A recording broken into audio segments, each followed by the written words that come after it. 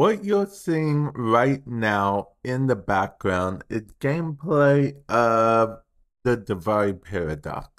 To be more precise, it's random gameplay that I just happen to have lying around that I decided to put on screen for you guys. And from time to time, you guys will see glimpses of me playing various card games, such as Marvel Snap. These are, of course, digital card games because they coincide with what this video is about, which is this video is basically one big advertisement for my other YouTube channel, Card Kage, or Card Cage as some people tend to call it.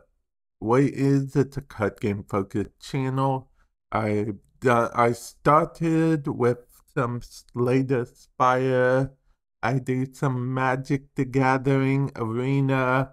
I've been real focused on Marvel Snap lately because I am a fan of that game, okay? I'm low-key addicted to that game. So when I'm not playing Warframe these days, I'm playing that game. The best thing of all, they have a PC version, but it is mobile inherently, meaning that when you're using the restroom or when you're out and about waiting for a appointment or something, or say you'll have like 5 minutes to kill, you can just queue up a match.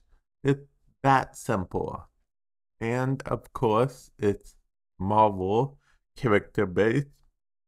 Now, there apparently is a DC version of Marvel Snap in the works by a different publisher and whatnot, I think. But I believe I'm going to be covering that too, or at least checking it out, because that's the beauty of this new YouTube channel. It is a card game channel. It's not just a one game channel. So I can play tons of different card games and whatnot.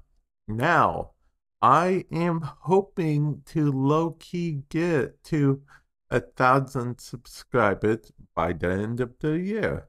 So far, it's not going great, honestly. I'm going to keep advertising it as I can, every chance I get, though. And hopefully, it will work out. I'm really hoping it does, because that's my goal for this year, to get Card Kage to 1,000 subscribers. No, it's not a Warframe related channel, but if Warframe does ever come out with a card game, you better bet I'll cover it on that channel. Oh yeah.